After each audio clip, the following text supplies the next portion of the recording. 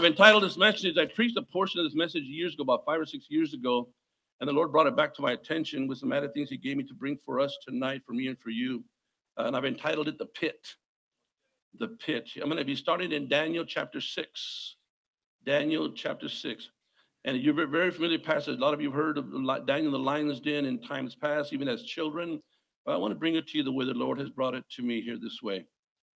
And once again, here we have the story of Daniel. Now, we know that Daniel loved the Lord. He was faithful to the Lord. Daniel loved the Lord. But he had some people that didn't like him at all. Because he was blessed of God and everything he touched was blessed of the Lord, King Darius gave him favor. And he gave him favor in everything he did. God's hand was upon Daniel and everything. So here comes the trash talkers. The trash talkers begin to come against him, to look for something to come against Daniel to bring to the king, to pull Daniel in reality from God's presence, to pull him in what's obvious, the blessing of God upon his hand. So I want to start here with Daniel chapter 6, and I'm going to first start with verses 4 and 5. This is verse number 4. At this, the administrators and the satraps are a governor. At this, the administrators and the satraps tried to find grounds for charges against Daniel in his conduct of government affairs. In other words, they began to look at the things he was doing that the king had him do. In other words, at his job, those things that he was doing and he was involved in publicly. Those things that he was involved with publicly. Let me read on in verse 4. But they were unable to do so. They could find no corruption in him because he was trustworthy and neither corrupt nor negligent. Now, trustworthy being, when I was studying this today and I was saying trustworthy, I know there's a lot of aspects of trustworthy. They can trust you with money, the finances. If you're in charge of grain and wheat or barley, or you're in charge of materials and parts, you're not going to steal them or try to sell them. You're trustworthy. But I'm telling you, that's not what came to my mind hard. I don't know if my mind's sideways or what, but when I read trustworthy, I said, Lord, show me something. And the Lord said, who are you talking to? He said, men. He said, so tell him this. In other words, if your brother in the Lord is cool with living his beautiful, fine wife with you for the day, just because you're going to be out of town and he wants to leave her with you to help her, to take her, do maybe change her tire because she needs a water pump, whatever. Can this man trust you with his wife? That's the first thing that came to my mind. I wasn't thinking about money. Can anybody trust you with his wife? The Lord, you're dealing with men, tell them that. And it says, no corruption was found in him. In other words, he wasn't trying to sell product and make profit for his own on the side that way. He wasn't trying to steal. He was not corrupt. And he was not negligent. Negligent being, they trusted him with everything. They put him in charge, and he didn't burn anybody. He took care of it. He took care of it well, and he was a man of his word. So those are the jobs that he had, working with the government. So they looked for those areas, once again, charges against Daniel in his conduct of government affairs, but they found none. So it says that they looked to catch him in doing those things that, once again, he was in charge with in the government affairs. And they couldn't find anything. Once again, he wasn't corrupt. He wasn't negligent that way. So in their search, in reality, they did find something, but they found, the scripture says, that he was trustworthy. So after investigating, talking to everybody, going through everything he did with the government, they found that he was a trustworthy man. But they still wanted to get him. They wanted to come against him. Isn't that like that when God begins to do something mighty? You know you're blessed of God. The enemy says, watch this, I'm going to mess him up. I'm going to try to mess him up. You see, when the trash talkers, the people, sometimes family member, in reality, in general, look to come against the man of God, they don't look in reality to see what you're doing in church or how many times you attend church or if you're giving in the offering or not, or what level of involvement you are in ministry within the body of Christ. They don't look to what you're doing there, because everyone knows how to act right amongst the brethren. Everybody knows how to act right in church. Everybody does their best in church. Control their tongue a little bit more in church. Act right, especially if their wife and their kids are sitting there. Because everyone tries to act right in church. But they began to look, they wanted to look what in reality is perfect. They wanted to look what Daniel was liking on social media. They wanted to see what Daniel was looking at when he picked up his computer. They wanted to know what he was doing in reality, what he was liking, what images he was liking that way. They wanted to know what Daniel was doing in his private time. It said they looked in all the government affairs, all his daily business, his work, but they couldn't find nothing. So in reality, they wanted to know what Daniel's family member says. If Daniel would have had a wife, they would have been searching out a wife. Tell me how's your husband acting at home? Yeah. Excuse me, do you ever go in his garage and see what he has in the garage? You know, and that box that he has in the closet, do you ever go in there and see what's in that box?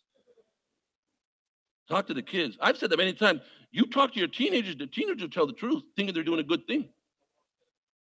But the teenagers drop a big old silver dollar on you, boy. And we think, oh, they don't know nothing. Teenagers, that they live in your house, they know. You can be in the garage, you're going to take some Jack Daniels. An hour later, the kids will be in the kitchen saying, what's that smell, Mama? Kids don't know. Don't think you're going to smoke weed outside down the road in the car and open all the windows and then come back in the car and think nobody's going to know nothing. The kids will tell you, I know what that is. I know what brand that is too. So they wanted to know what Daniel was doing in his private time. Verse number 5. Finally, these men said, we will never find any basis for charges against this man, Daniel, unless it has something to do with the laws of his God. So what they're saying right here with that scripture text, they're saying, we know that Daniel, in reality, he is faithful to his God. And we know that he is consistent and faithful in everything he does. And we know because of that consistency, his integrity, and his faithfulness, we know for sure exactly that Daniel prays 3 times a day. And we can tell you exactly what time he's going to be praying. And we can tell you exactly where he's going to be praying. Because we know who he is as a man of God, and we know the Lord's hand is upon him. So they're saying, so that if that's the case, we will use his faithfulness in his walk with God against him. Because we asked his family, we asked everybody else, we can't find nothing. We asked everybody where he works, we couldn't find nothing. We asked his co-workers, they said nothing, he's a man of God. We asked his neighbors, we asked everybody.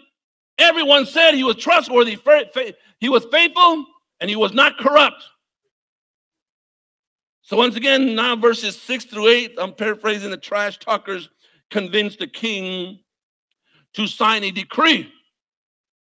So they went all brown-nosed. The king, can I talk to you for a minute?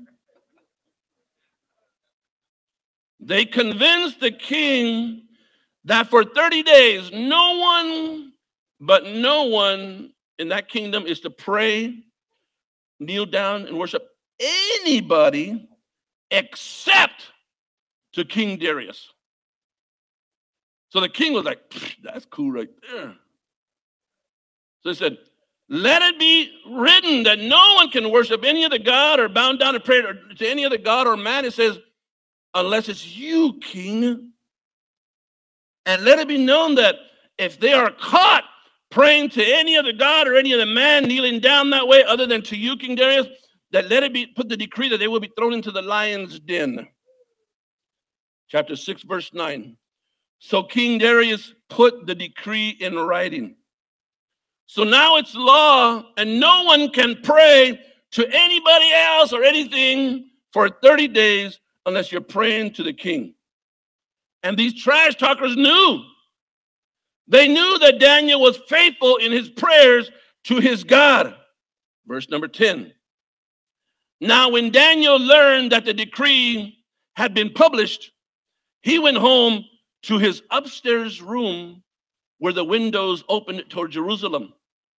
3 times a day, he got down on his knees and prayed, giving thanks to his God, just as he had done before. So Daniel's commitment was not swayed by threats. His commitment was not swayed by somebody saying there's a law now, or somebody trying to come against you with fear. He knew who he is in his walk with the Father. His walk and his personal relationship with the Lord was not determined on his environment. So verse 11. Then these men went as a group and found Daniel praying and asking God for help. Just think about that for a minute. You're going to be thrown in the lion's den if you get caught. He goes to the exact same place, exact same time, exact same position, raising his hands and begin to pray to the Lord out loud. And these men, they knew, they stood right there. They seen him. They seen him do it. So they knew that Daniel was continuing to pray. So verse number 12. So they went to the king and spoke to him about his royal decree. They said, did you not publish a decree that during the next 30 days, anyone who prays to any god or man except to you, O king, will be thrown into the lion's den? The king answered, the decree stands in accordance with the laws of the Medes and the Persians, which cannot be repealed. So verses 13 to 15, the snitches, they snitch Daniel out. They snitch Daniel out that way. They just snitch him out. And they remind the king of his decree. So verse 16. So the king gave the order, and they brought Daniel and threw him into the lion's den. The king said to Daniel, may your God whom you serve continually. So the king knew who he was with the Lord. He knew his relationship.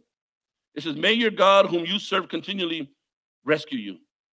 See, king wasn't being sarcastic. He was not being sarcastic. He loved Daniel, and he knew God's hand was upon him. And in reality, he wanted Daniel's freedom, but the decree had been in writing already. It was a law. So verse 17, almost done. Stay with me. So a stone was brought and placed over the mouth of the den, and the king sealed it with his own signet ring and with the rings of his nobles, so that Daniel's situation might not be changed. With that, in reality, Daniel was abandoned, and no one there had the authority and ability to get Daniel out of that pit, out of that mess. So paint the picture just for a moment, because we always remember that picture as, oh, a nice story as a kid. Oh, yeah, it's got Daniel. They just show some lines in the distance, hair with braids and stuff. So I don't think, they didn't have running water in their toilets in there, and I don't think they had a light switch to put, it's too dark, turn the light. So paint the picture of the smell and the nastiness of this thing. And Daniel is thrown in there, into this place. He's abandoned there. Now he's in the lion's den. God did not keep him from being sentenced to the pit. God did not change the scary images, the way the lions look, to make them look prettier, nicer. God did not keep him from that. God didn't change that for a moment. He didn't make the lions smaller. He didn't make them into cubs or kittens. God didn't even change the environment of the den. But the faithful, trustworthy, honest, powerful man of God still had to go into the lion's den. Not because he did something wrong, but because he was doing something right. He was doing something right. All our lives, once again, we see this cute little lion of this story, and And sometimes even in the back of our mind, what would we do if we were in there? And so what do you think Daniel might have been going through? Because it's like Shadrach, Meshach, and Abednego. They were put in the fiery furnace. But I know that God used them, and like he did Daniel many times before. And they know that God could have taken them out of that circumstance. But you would think, let's just say Daniel getting put in the lion's den. You would think before he goes in the lion's den, he might be thinking, all these years I've been blessed of God and everything I've touched, God he's taking care of me, everything. God's not going to let me go in that lion's den. He's not going to do that. That's the first thing I would have been saying, God, you better do something right now. The king's already here. I mean, if I'd have been at home praying, they would have come and picked me up. Now,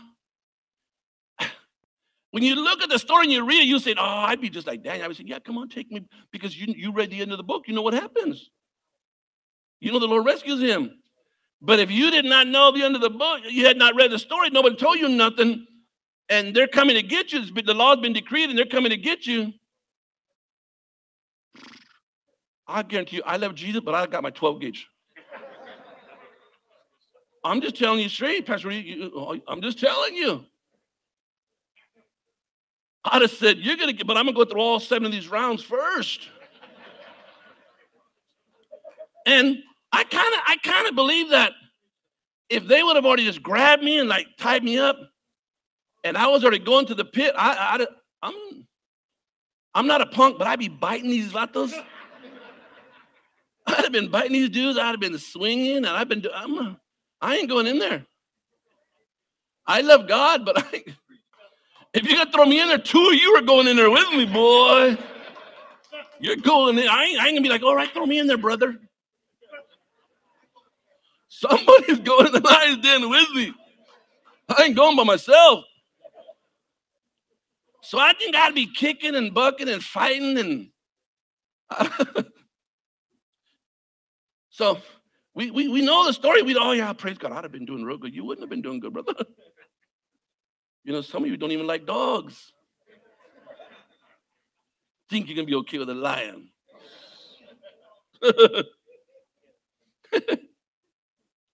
You see, when you see the hand of God in your life, in our lives, and we know that we're blessed of the Lord in a mighty way because we see the evidence of God's hand on our life like Daniel did. So when you see the evidence of God on you, your wife, your children, or your family member, God's blessing you with work and money, and he's blessing you with it. He's blessing those things. You see the evidence of that. The evidence in reality makes it harder to understand and believe and accept the idea that why would the Lord allow me to go through that mess as a man of God? I've been faithful to the Lord in everything. Even the government has come against me and they found nothing. Why do I got to prove to who for me to be put in this lion's den? Why do I got to get this disease? Why do I got to lose my job? Why am I going through this mess when I'm faithful as a man of God? He could have said, everybody has checked my background. I'm clean. I ain't a felon. Nobody said nothing because half of you and your felons. That's why. When I said felons, I'm like,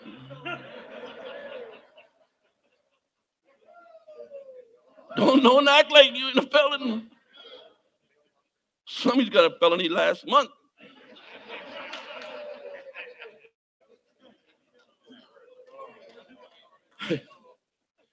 So why would I go through these storms and these attacks that I go through? Why, as a man of God? The evidence is that I'm blessed of the Lord. And you can say yourself, I'm trustworthy. I've been faithful. Oh my God, I'm not corrupt. Genesis 5:20 says when Joseph's brothers grabbed a hold of him and they wanted to kill him, but instead they sold him into slavery. And it says that his whole life was blessed in every way. God's hand was upon him, just like it was on Daniel that way.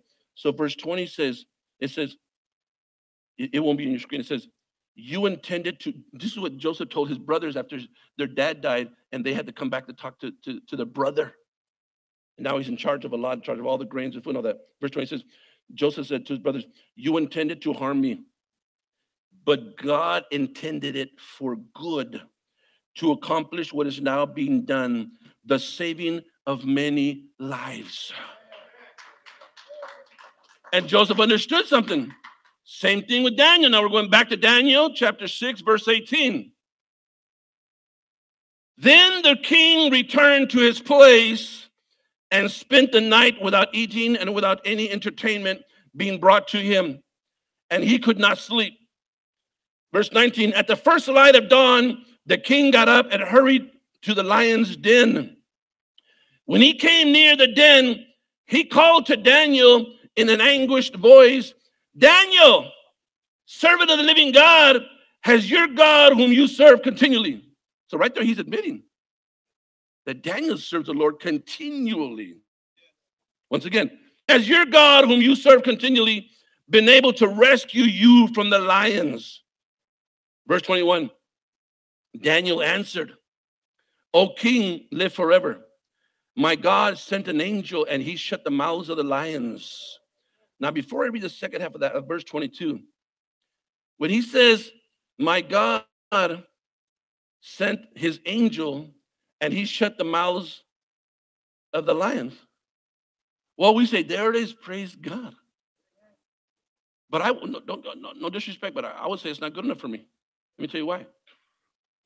You see how much damage lions cause with their claws? Scripture didn't say they clip the claws. Doesn't say that. He says, the angel of God shut the mouths of the lion. But if you shut the mouth of the lion is furious. The lion is still mad. The lion is still crazy. He's still angry. He would be, he'd be coming at you. But the scripture says he shut the mouth of the lion. Second half of 22. They have not hurt me because I was found innocent in his sight. Innocent of what? He was trustworthy. He was not corrupt, nor was he negligent. God found Daniel trustworthy, once again, of those things that he was given to do within the work, in reality, in the world, in public, at the gym, wherever you're at. It says God gave him, and he was trustworthy over there. In the public places. And it says, nor have I, second half of verse 22, nor have I ever done any wrong before you, O king. Watch this. You see, many times we are found innocent and trustworthy and not corrupt within the four walls of the church. We're found trustworthy within the church that way. But then as soon as you leave campus and you get in your car, I need you to watch this little 6-minute cartoon video right here. Watch this. So get ready to turn the lights off. Watch this video right here. And I want to, hold on, don't play it yet. And make sure the audio's there. If no audio's there, start it over again. And I want you to, I was going to play only half of it, but I said, no, I'll do the whole thing, because toward the very end, you'll see something that he does that is relevant to what we're saying here. So it's a cartoon, because many times, once again, we're cool and we're found not corrupt in the church, but as soon as we leave campus and we get in the car, this is what we do sometimes. Play the video. You see, many times, the car to us is like a no one knows zone. See, once we get in the car That car will take you places and show you some things that you don't necessarily see in your house sometimes. And especially when I've said before, you put on a specific type of music or a song that takes you back.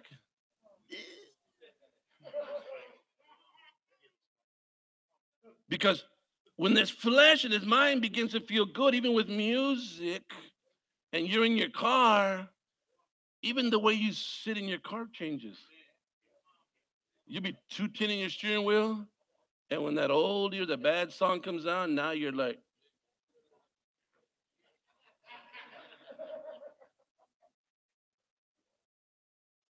and your car allows you to see things that you don't see too often.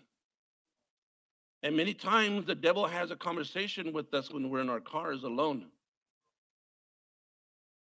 How many of you would, like Pastor Cindy says, will shame the devil and admit you had a form, even if it's a small piece, of road rage this week? There you go. See, amen. Amen. That's good. Not that you had road rage, but it's good you admit that's good.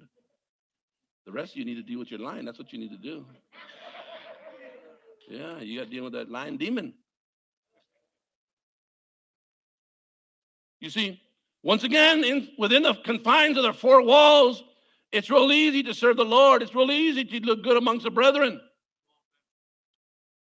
And the enemy looks and says, I find nothing, but what are these guys doing out in public?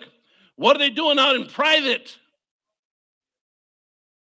Are we found trustworthy? Daniel was found non-corrupt. He was trustworthy. He was honest. The king loved him. He goes back to the pit. He tells him, I was found innocent that way. The angel of the Lord closed the mouth of the lion. But watch verse 23. The king was overjoyed and gave orders to lift Daniel out of the den.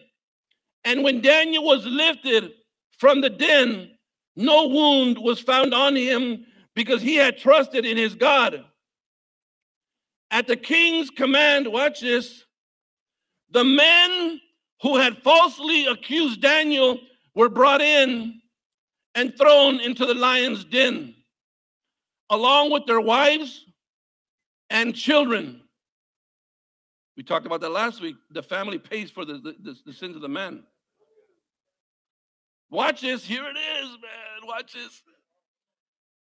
And before, in other words, they threw the bodies in of the accusers and the wives and the children. But look what it says about the bodies that were being thrown in there. And before they reached the floor of the den, once again, and before they reached the floor of the den, the lions overpowered them and crushed all their bones. So when I hear that, it tells me this place that they had put Daniel in was a pit. And when they threw the families, the wives and the children into this pit, it says that the lions jumped up and met them probably halfway up to maul them and rip them apart and to snap their bones before they hit the ground. So what I'm saying is if God not only closed the mouth of the lion, the evidence of that scripture there says that before they reached the floor of the den, the lions overpowered them and crushed their bones. That evidence right there tells me that the Lord not only closed the mouth of the lion, but he calmed the heart and the mind of a mad animal. Because look at how they were with the accusers and the family, but with Daniel, they were calm. If the Lord can do that for a mad animal, imagine what he's willing to do for you and I. Because a lot of us have been through a lot of mess, and we've been through a lot of hurt, we've been through a lot of damage. And we have a difficult time even when we're in our car, like I said, to go different places. We think crazy, we want to do crazy stuff. We want to submit to the flesh instead of the things of God.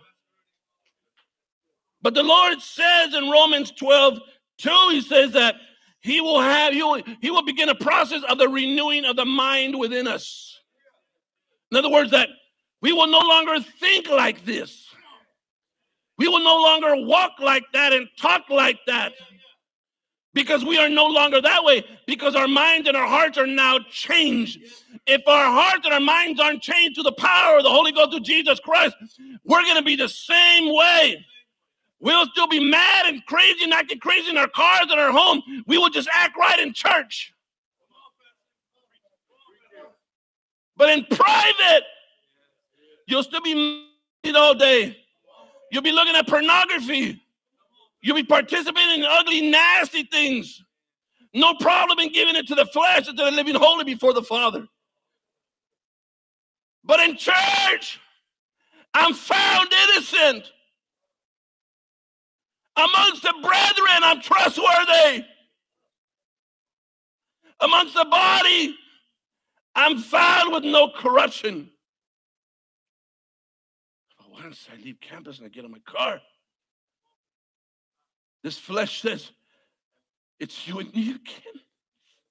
The flesh says, it's you and me again. You see, the Lord's about to do something in a mighty way. And the enemy is saying, I'm not having it. I've searched you out and I found nothing. I'm searching you out and I find nothing. So I'm going to come against who you are in the Father. I'm going to come against who you are in your relationship with the Father. The enemy says, if I can just get you to step out for a moment, even just for a second, out of the presence of your God whom you continually serve. If I can get you to just worship the money that I've been blessing you with for a minute. If I can get you to put your wife first before me. If I can get you to put your children before me. All I need you to step away from God's presence for a minute, just a little bit over here. Then over here, I'll show you something else. I find nothing against them, so I'm going to come against them in the relationship with their Lord. Verse 25. Then King Darius wrote to all the people, nations, and men of every language throughout the land. May you prosper greatly. I issue a decree that in every part of my kingdom, people must fear and reverence the God of Daniel. It says, for he is the living God, and he endures forever. His kingdom will not be destroyed. His dominion will never end. He rescues and he saves. He performs signs and wonders in the heavens and on the earth. He has rescued Daniel from the power of the lion. The king said that, and he's the one that threw him in there. The same way he made a decree against Daniel, now it's a decree that everybody is going to worship the God of Daniel. What if Daniel says, I ain't doing that. I ain't going in that pit. Then God would have not been glorified. You see, the storms that we go through, the stuff, the mess that as men of God, you cannot base the blessings of God in your life by all the good stuff that happens. You cannot use that bar. You cannot use it as a bar. Because if you use the good stuff that happens to you as you're blessed of God, if you use the evidence of, I got money, a good house, my car's running. Matter of fact, I got 3 cars. If you look at those as the blessings of the hand of God, when those things are gone, you're going to say, God has abandoned me. Because that's the bar we have set. We have set stuff as the bar, as our intimacy, as the evidence of the proof of who we are in Christ.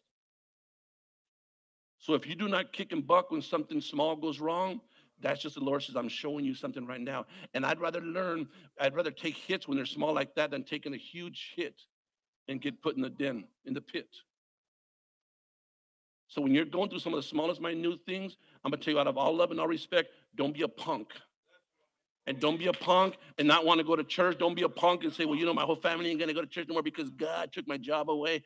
Don't be a punk and say, you know, I'm not going to read the Bible. Don't be a punk and say, you know what, I'm not going to do this because you know what? God's coming again. God didn't do that. You did. I did. God says, he'll never leave you nor forsake you. We walk away from the presence of God. We move to the side for a little bit, and the enemy says, I can get him right here. I couldn't get him right here. I checked everything. I couldn't get him. I searched, and I innocent.